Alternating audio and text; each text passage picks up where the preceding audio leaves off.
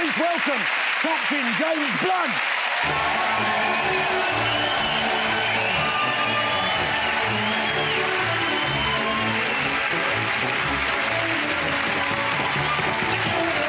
you go. Fantastic. Take a seat, sir. James Blunt, ladies, how about that? Fantastic.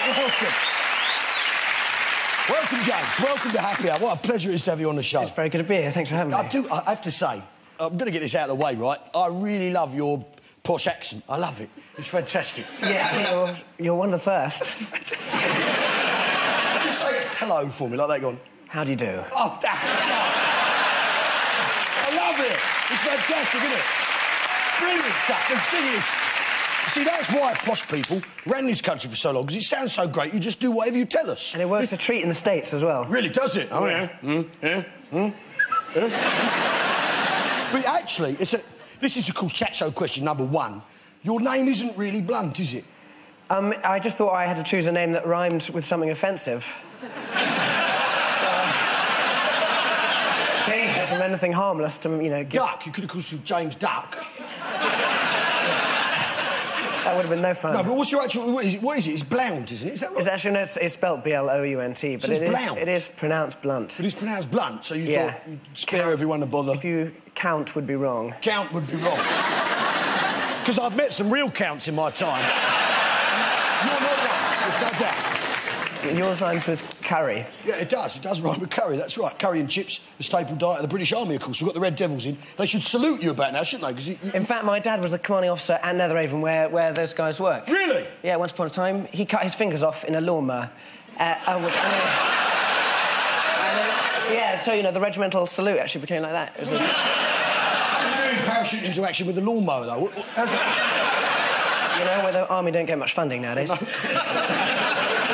Well, you are such a star, James. You were the biggest... I'm so excited having you on the first show of the new series. It's so exciting, because you're a huge, biggest selling music star of 2005, weren't you?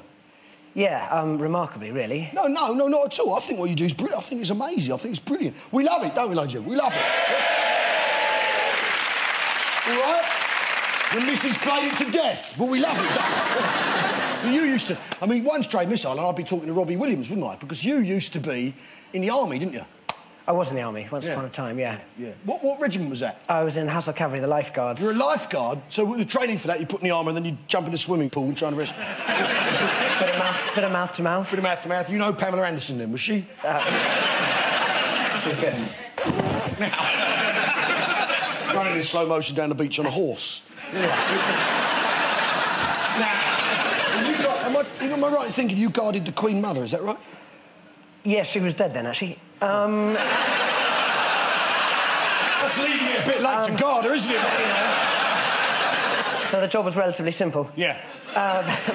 She's not going to run off, is she? I stood vigil at the Queen Mother's funeral. Yeah, which was, which was a really sad old day, but a part of history, really, wasn't it? That's an amazing thing, yeah? Because people think of you just singing your songs, but there you did that, and you went to Bosnia, am I right in thinking that? Yeah, I went to Kosovo in 1999 during the bombing campaign there as a reconnaissance officer, and worked a lot with the Powers as well out there. We were the first ones to cross the border then. You were the first into Kosovo? Yeah, exactly. Because that Yugoslavia situation is very complicated, wasn't it? Yeah, and still ongoing, actually. It's still a bit of a bag of very complicated. And a while back, we bombed it to make it simpler for them, but...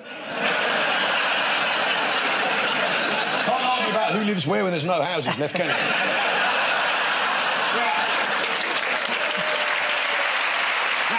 No. Seriously, though. And you... So what was the setup? Did you have, like, a tank? You drove around in a tank and all that? I had a little tank. Yeah? Not very big, but I'm not a very big person. And, you don't need a big tank, do you? No, exactly. And I look bigger with no clothes on.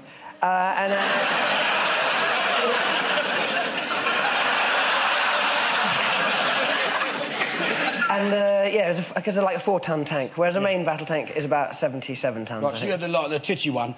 And the thing I read is that you took your guitar with you, didn't you, to Kosovo, yeah? Yeah, I did. And, everyone takes something to entertain themselves. Some people take football or pack cards, and I took a guitar, and I was brought out as a performing monkey occasionally. Really? To entertain people. So you would go peacekeeping with your guitar?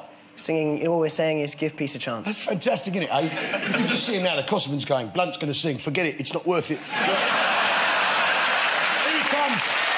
Oh, 1,000 years, it's not worth it. Now, But what I like about you, James, is because we see a lot of pop stars on the telly, don't we, who say they've shot people and they know how to kill people. I'm a killer. They got all that. No, I was a killer. I shot a guy. I shot 9 times. I killed him. I killed that man. I'll kill you. They say that.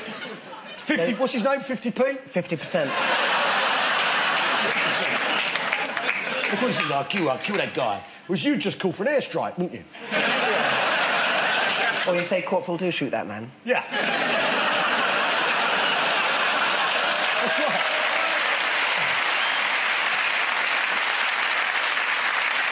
But what I'm interested in is, there you are, an army, serving Her Majesty, guarding the Queen Mother in state, and she was in a state. How do you go from that, being Captain James Blount, yeah, being James Blunt, international singing sensation? How do you make that transition? What happens? I slept my way to the top. You slept your way to the top? Yeah. OK, fair play. See, because I got this programme by accident. Now... This is a great story. You, when you first went to LA, you lived with someone really famous, didn't you? Yeah, I lived with Princess Leia, Carrie Fisher. Really? Was my landlady. Really? You lived in her house? Yeah, I did. All that. Yeah, she gave me a lightsaber. Yeah, that's brilliant, isn't it? How about that? Yeah, she gave me a lightsaber, and she put a cardboard cutout of herself outside my bedroom to protect me at night. That's fantastic. That's brilliant. That is amazing. Could have given me a condom, but... Now, her house is very unusual, is that right? I understand the bathroom has some unusual features. Has a piano in it. There's a piano in the bathroom? Yeah, which is where I recorded one of my songs from the first album. Really? Yeah. That's incredible. One of the happier ones. Yeah? Yeah. Is it number 1 or number 2?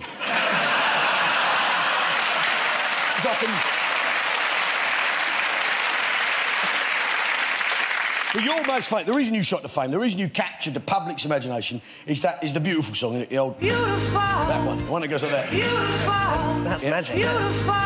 Not again. Beautiful. Yeah, but what you're hearing is...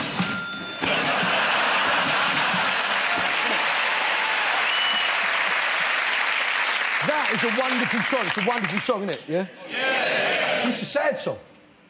Isn't it? Yeah. What was it actually about? It's about an ex-girlfriend and... Yeah, it was the ex-girlfriend, and I saw her with her new man on the Underground here in London. And you know, we caught eyes and lived a lifetime in that minute, but we didn't say anything and haven't seen her since. That's an incredible story. Press the money stand. You're all right.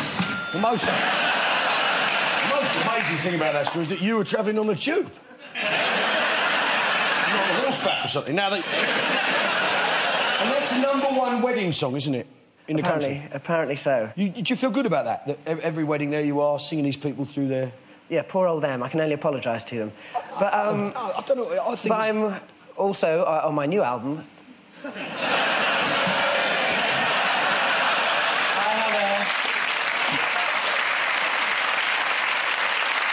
I've got songs for bar mitzvahs and one for divorces called "I'll Take Everything." Thanks for bringing that up. And it's opened lots of doors for you, though. Being a big music star, it's opened many doors for you over the years, isn't it? I mean, you sang at Elton John's wedding, didn't you? A lot of back doors. A lot of back...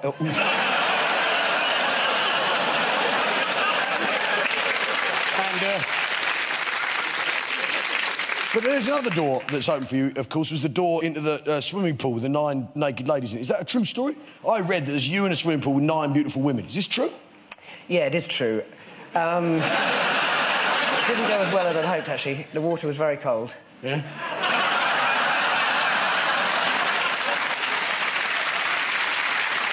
Anyway, they were heterosexual at the beginning, they were all lesbian by the end. I don't believe that for a minute. Do we believe that, ladies? No! All the ladies went, no, then... Do we believe that, ladies? No! There you go. See, that's that dealt with. Now, you're off on tour at the moment, yeah? I'm off to Glasgow tonight. Really? Yeah, on a world tour which goes on for a year. Fantastic. We'd love to catch the tour, wouldn't we? We'll all come. Why not? That'd be fantastic. No, it's such a pleasure to meet you. I've actually got a little present for you. I don't know if you know this. There is now a new limited edition James Blunt Action Man. Check this out. Beautiful. Try again. Beautiful. My gift to you. In fact, not only that, James, I've got something to go with him. Here we go. To go with him, I've got the special tank. The tank that goes with him. Look at that. There we go. And it's got your guitar on the back like that. Your guitar on the back. And look what's inside. Nine beautiful ladies. How about that? James Blunt there, ladies and gentlemen.